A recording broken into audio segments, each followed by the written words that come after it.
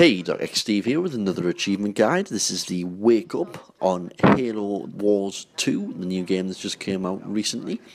And for this one, you just need to complete this Signal mission, which is the very first mission that you do when you first start Halo Wars 2. And it's a very simple method. It's a very simple mission, sorry, not method.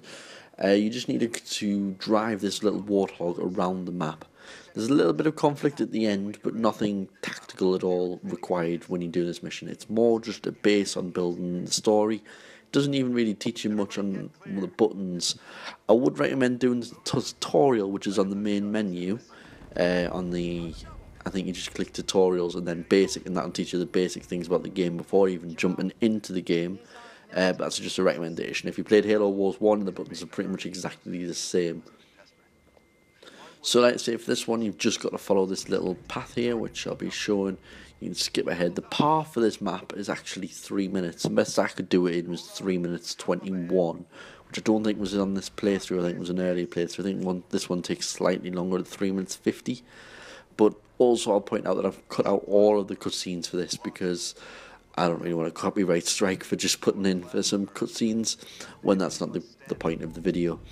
But yeah, you're just driving round following that path really. You're about to approach your first portal. Nothing complicated about that. You just click it.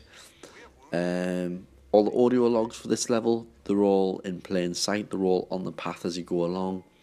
There isn't a skull. There's no skull on this one, so you don't have to worry about that at all, to be taken out a skull. And the secondary objective is to kind of crash into 5 brutes, which you do by pressing Y. I'll talk about that later in the video though, when we get to the point where it's relevant really. But here we're just driving around. We're about to get into the next cutscene, which I skipped, but the cutscene's basically introducing us to the bad guy. You can watch it or skip it depending on what you want to do. If you're just going for achievements like me, just skip it. See, so it's a bit weird there. When you come out, you're getting raided by all these bad guys. No shooting involved, literally just driving until you get to the brutes there. Press Y on them brutes. That'll help you get in the gold. Just because you need the secondary objective, because there's nothing else basically in this mission to do. Make sure any brutes you see, headbutt them. Well, not headbutt them, kind of ram into them with your car. I don't know why I called that headbutting. But yeah, just carry on following the arrows. Really simple. And you should get a gold as well as getting your achievement for this, but you won't get for some reason the gold achievement doesn't count for this one. Well, I say some reason, it's because all you have to do is headbutt them.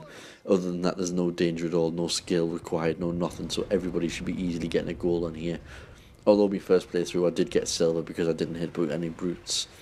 But your finish line is just round the corner here. You're going to activate the teleporter and you're out of there, and there you go, there's a gold and your achievement pops. I hope this guide helped out. If it did, please leave a like, comment and subscribe, and I'll see you in the next video. Bye.